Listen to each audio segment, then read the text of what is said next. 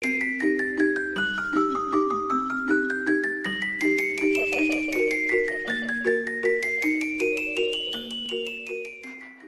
guys, it's Jasmine. Welcome back to part 2 of my haunted set video. If you didn't see part 1, I'm going to go ahead and put a link in the description box. That way you can click on that and watch that first, so this makes a little bit more sense. So let's go ahead and jump right in. The next movie I'm going to be talking about is The Innkeepers. This is one movie I've never seen, but I think I'm going to now that I read about some of the creepy things that happened on set. So even though most of this happened at the hotel and not on set, I still think that it's a little coincidental. Doors would just open and close by themselves, TVs would just turn on and off, radios would turn on and off, lights would constantly burn out. Everyone from the cast and crew ended up having very creepy, vivid dreams every single night of filming. And Sarah Payton, who played Claire, felt like there was someone in the room whenever she would wake up in the middle of the night.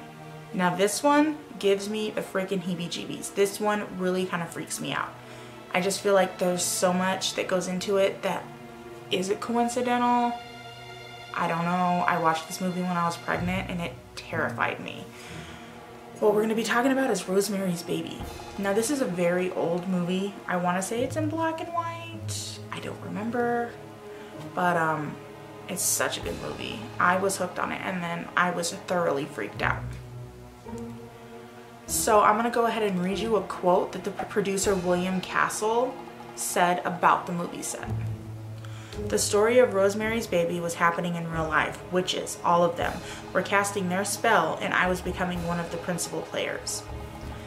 And that comment kind of freaks me out because it's about witchcraft and it almost made me wonder, like, are we talking about the Illuminati here?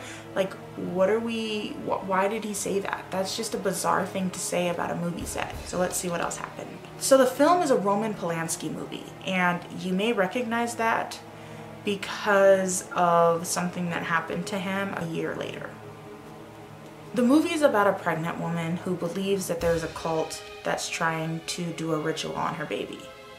Now Roman Polanski was killed in a ritualistic way by Charles Manson and his cult.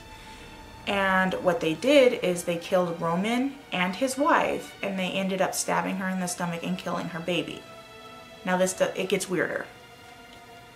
Charles Manson called his ritualistic killings Helter Skelter. Now Helter Skelter is a Beatles song. Now John Lennon, who was the singer in the Beatles, was shot and killed in front of the hotel that they used as the outside shots of the building of Rosemary's Baby. Does that make sense? Now obviously this could all just be a coincidence. It could have been Charles Manson's thinking, since this all happened a year after the movie was released. So he had a whole year to watch the movie and to get this crazy idea because we all know he was a little kooky. Now here's the other part that I think is a little weird. Movie's composer died of a blood clot going into his brain, and that's how one of the characters in the movie died. William Castle ended up receiving death threats from random people saying that when he made that movie, he was more or less released an evil that could never be returned. He ended up needing surgery for a urinary blockage. And during the surgery, in his sleep, he yelled, "Rosemary, for God's sakes, drop the knife." And that is a quote from the movie.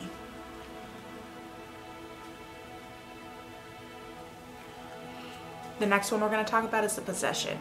Lights exploded multiple times on the set of The Possession. There would be no doors, no windows, and no fans on, and there would just be sudden gusts of wind that would just sweep through the set. A couple days after filming, they went ahead and put all of the props into storage in case they had to film any retakes.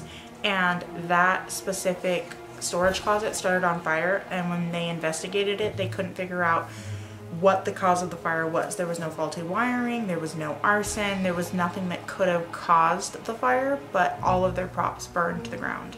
The next movie we're going to talk about is The Ghost of Goodnight Lane.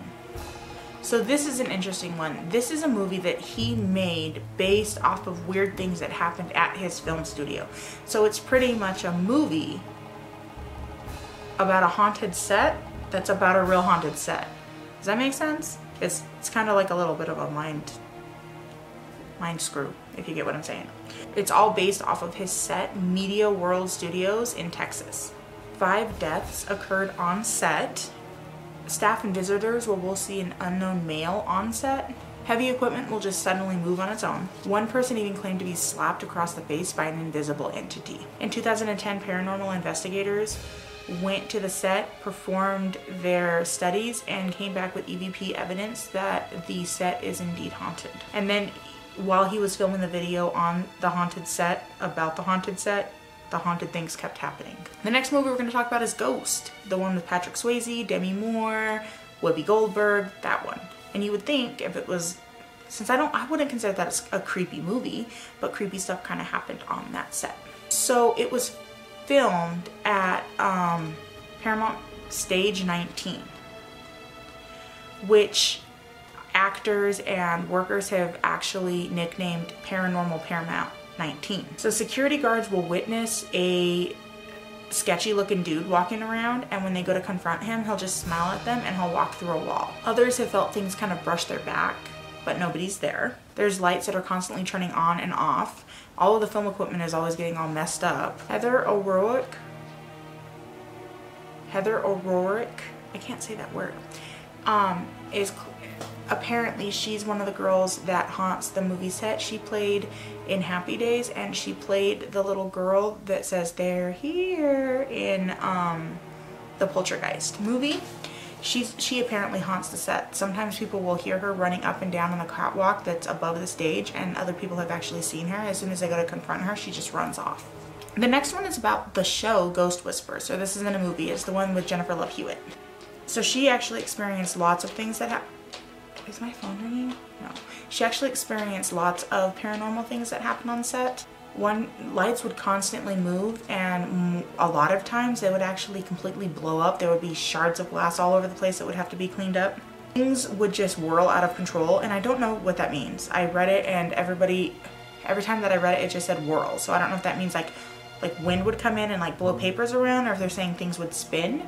I don't know what whirl out of control means, but apparently they would. Set props would move or would just completely disappear. One time Jennifer Love Hewitt was filming a scene, and the cast looked behind her and it looked like something was moving behind her shoulder. When they went ahead and looked back at the footage, they actually saw a ghost in the video.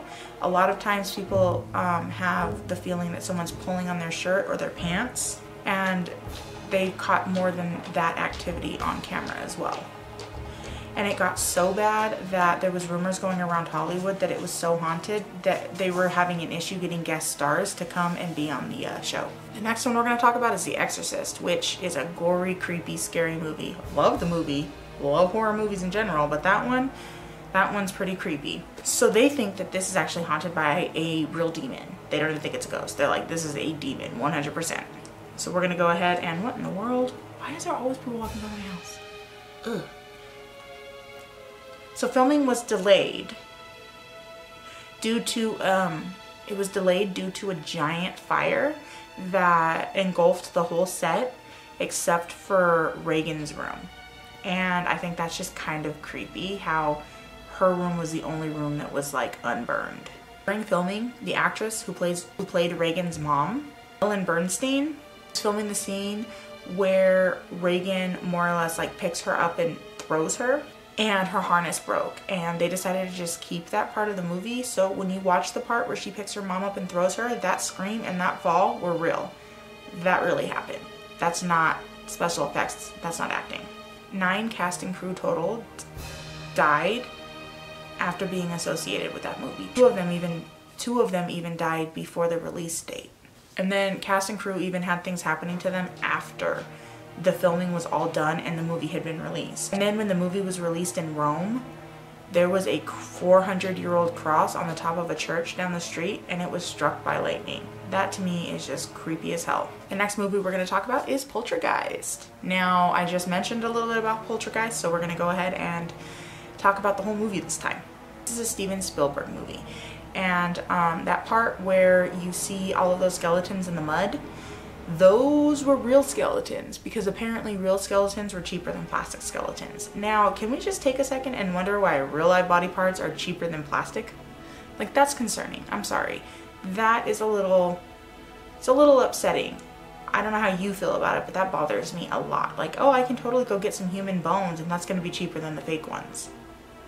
A couple months after the release, Dominique Dunne was murdered by her ex-boyfriend. As soon as it was time to film the second movie, a bunch of the actresses had a bunch of weird things that happened to them.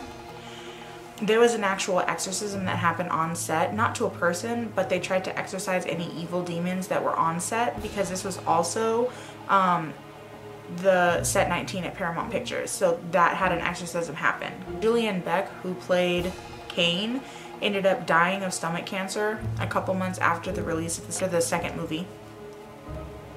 And Heather O'Rourke, who played the little girl, ended up at 12 years old dying of cardiac arrest. Cast member Richard Lawson was in a plane crash in 1992 and he barely escaped with his life.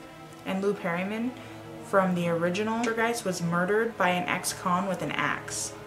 And the last movie that we are going to talk about is The Omen. And this is going to be the original Omen, not the remake with Julia Stiles. So in 1976, while they were filming on set, animals would suddenly go crazy on their trainers. Dogs were attacking their trainers constantly. The baboon scene was actually filmed at a wild animal park, and the next day one of the zookeepers was eaten alive, and I don't know by what. There were multiple occasions of faulty cameras not working. They would flash error message 666, but the creepy thing about that is there's no error message that is 666. So how did it say that? A stuntman was actually injured on set after something mysteriously pushed him, but there was no one there.